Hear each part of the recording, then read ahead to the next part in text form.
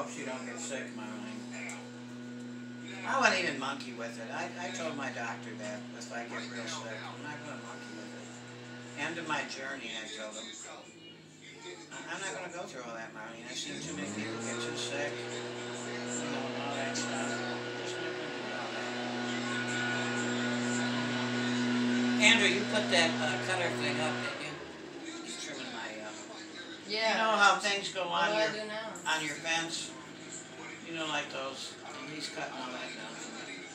I'm putting them to work. I don't know, now my temp was 100.5. I wonder what's going on with me, Marty. Maybe I'm dying.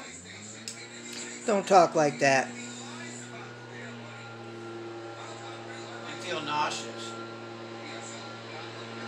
Well, anyway, me and Teresa, you know, they're tearing up the road there by, I wanted to go to Applebee's yesterday, me and Teresa, and they got that whole road tore up.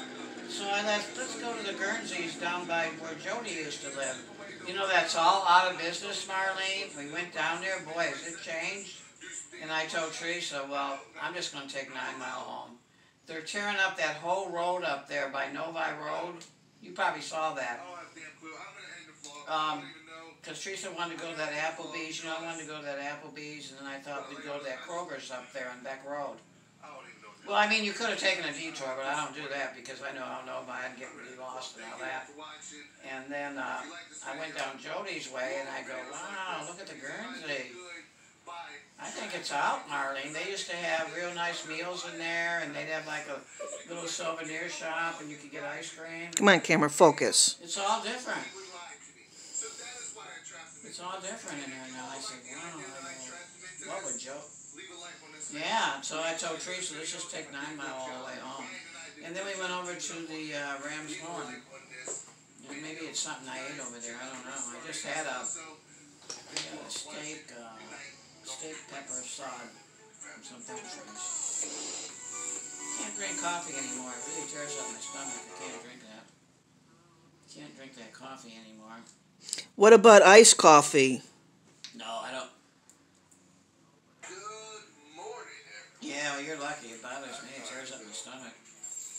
I think it's just a little bug, Marty. I mean, I'm fully vaccinated. Andrew got the shot. He got the Pfizer shot.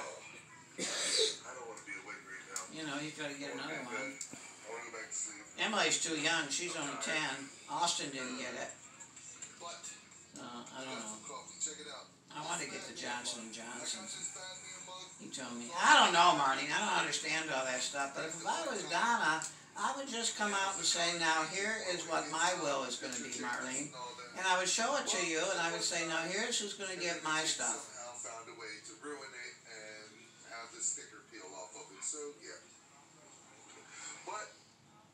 Well, yeah, that stuff should have been already distributed. What is she waiting for? That she has to give. And, I mean, she's got a bad diagnosis, Marty. Not saying that she couldn't get cured, but she needs to get that out to you and Bill.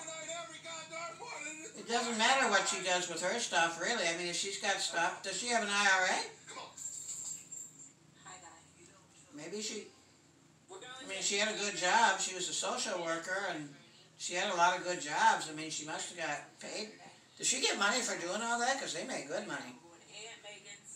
But she should tell you what's going on, because you're not going to know nothing. I would tell you, I mean, you're her brother and sister, and I would say, we've got to get together, and I'm going to show you my will. She must have it made out by now. And then I would say, and here's your money from Mom's deal. And you know, that's it. I don't understand what she's doing.